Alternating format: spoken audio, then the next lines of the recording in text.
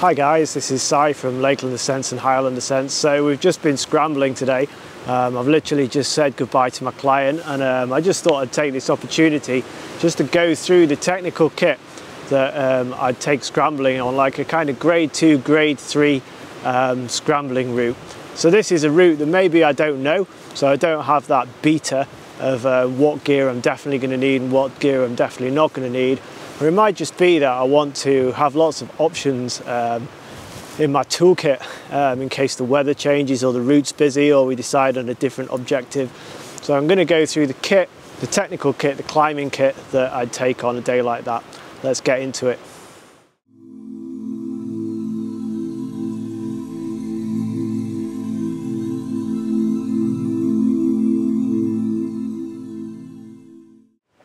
Scrambling is about moving fluidly through the mountains, having a nice journey on technical mountaineering terrain. We don't want so much kit that it's going to slow us down, but at the same time we want to make sure we've got enough kit to keep ourselves safe, keep our partner safe, and deal with any sort of changes in, say, the weather, or if we end up on a different route than we intended. Okay, so this is the technical kit that I would take on a kind of grade 2, grade 3 route where I didn't have that beta of kind of knowing what kit I'm definitely going to need. Let's go through it quickly. So in no particular order, I've got 4 quick draws, and these quick draws are basically, I've made these myself. So what we've got is 2 wire gates and a sling, a 60 centimeter Dyneema sling connecting them. And that enables me to protect any little pitches that I might want to lead. And it also gives me the opportunity of using the shorter slings, you know, round spikes, that sort of thing, if I need to. I don't think any more than 4 is necessary really, because if you're going to be placing more than 4 pieces of gear on a pitch, you're probably on some pretty hard technical terrain and you're kind of getting into the world of rock climbing as opposed to mountaineering. So 4 maximum kind of works for me. I've got 4 slings. Okay, so these are 120 centimeter Dyneema slings again. And you know, these are actually on small lightweight screw gates. They'd be fine on snap gates too, as long as you understand the sort of limitations of using a snap gate instead of a screw gate. But these screw gates are so small and light that you might as well have them with you. And they're super useful for doing things like building belays and creating attachment points where you need that extra security of a gate. So I've got 4 of these slings. I mean, they are all slightly different diameters, but not intentionally really. It's just what I grabbed this morning. Another thing worth considering is getting one of these tubular Edelrid slings in your rack, as well as these sort of flat Dyneema slings. And these are great for when you want to kind of feed the sling around, say, a thread. They're just that little bit stiffer. It just enables you to push it through super easily. And they also come undone nice and easily when they've been loaded. So when they've been knotted and loaded, you can still undo the knot really easily, whereas sometimes with the flat slings it can be quite difficult. So worth having one of those in your armoury as well. This is a 120 centimetre as well. Okay, so I like to carry cams. You know, hexes are a good option as well if you can't afford any cams yet. I'm, you know, not a massive fan of hexes. I find them really kind of cumbersome and noisy. They have their place in winter, but for summer I've got cams, so I bring cams with me. And I like to take 3 here. So these are DMM Dragon cams, the purple, the green and the red. So that's size 1, size 2 and size 3. Obviously, you know, loads of different manufacturers out there, but that's the sort of size range that I would go for. Definitely a good idea to have some wires with you. I mean, I wouldn't take a full set of wires. I just think it's unnecessary weight. When you're scrambling, you've usually got the option of being able to move up or down to other stances and sort of pick a stance that works for the gear. So what I tend to do is carry roughly half a set of wires. These are DMM walnuts, and the smallest size I've got is a 4, and the biggest size that I've got is a 10. So actually, if I just have a look what I've picked up today, I've got a 4, a 5, a 6, a 7, an 8 and a 10. So, you know, roughly half a set. I mean, you can pretty much bet your bottom dollar that the wire you want is the one you don't have with you, but hopefully you'll have other options. You know, your cams, maybe a sling round a block, or maybe using an alternative stance or a different method. I also got a handful of carabiners here. I always make a point of carrying a boa with me. These kind of bigger screw gate carabiners are great for doing things like working in an Italian hitch, if you want to use that method to safeguard your second. But in addition to that, I've just got, let's have a look, 1, 2, 3, 4 sort of smaller screw gates, which I'd use for sort of building belays.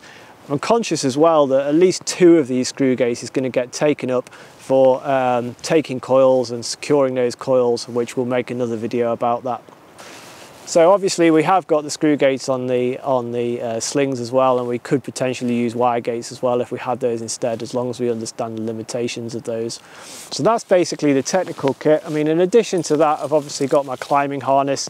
You know, light is right here. This is quite a light Arc'teryx harness, but you know, any climbing harness will be totally fine.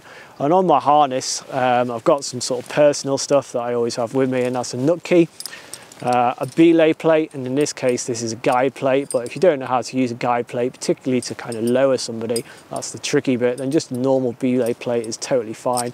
And then I've got just a snap gate with a couple of prussiks on in case I need to do any abseiling or any funky stuff. I also carry a knife, and that just enables me to cut any tat if I needed to leave some tat around a boulder or something to abseil off a route. Finally, I've got my helmet here. It's an absolute no-brainer to wear a helmet when you're scrambling. Okay, so rope-wise, what we want is a rope that's long enough to enable us to lead short pitches, and also long enough to potentially let us abseil down parts of a route if we need to escape it because of, say, poor weather conditions, or just needed to get off the route in an emergency. We can only abseil half the length of the rope because we're going to wrap it around something and wrap on 2 strands. So if we've only got a 20-meter rope, we can only abseil 10 meters. So it's a balance between taking a rope that's super long and enabling us to lead long pitches and abseil a long distance, but then we've got the disadvantage of the weight. On the flip side of that is taking a rope that's too short and doesn't enable us to ab very far, or doesn't allow us to do what we need to do in terms of leading short pitches of climbing. So for me, you know, this is a roughly sort of 35 meter rope. This is a 9.1 DMM crux. It's not dry treated, it's just a cut off that I had from a longer rope that got damaged, but it's kind of the perfect length for scrambling with 2 people, I find. I think if I'm just going out with a friend one-to-one, you know, I'd be looking for something 30 to 35 meters long, you know, maybe 40 meters max if there's 2 of us on the rope. I wouldn't bother with a 50-meter rope, but then if that's what you've got and you want to get one rope that's going to work for you for climbing, it's going to work for you for scrambling, then, you know, just take the hit, carry the extra weight until you've got the funds to get something more appropriate.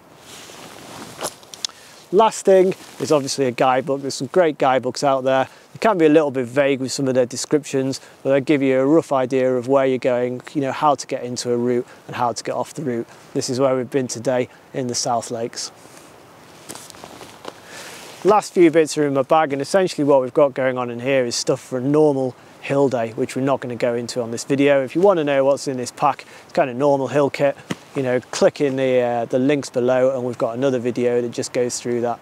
Okay, great, that's us. So if you want to know more about kind of scrambling and mountaineering skills, make sure you subscribe to this channel. We're going to be chucking out loads of free videos, so lots of free education for you. If you've got any comments on the rack that we've taken today, then you know, just chuck those in the comments below and we'll have a chat about, you know, what you'd take and whether you think there's anything that we've forgotten today.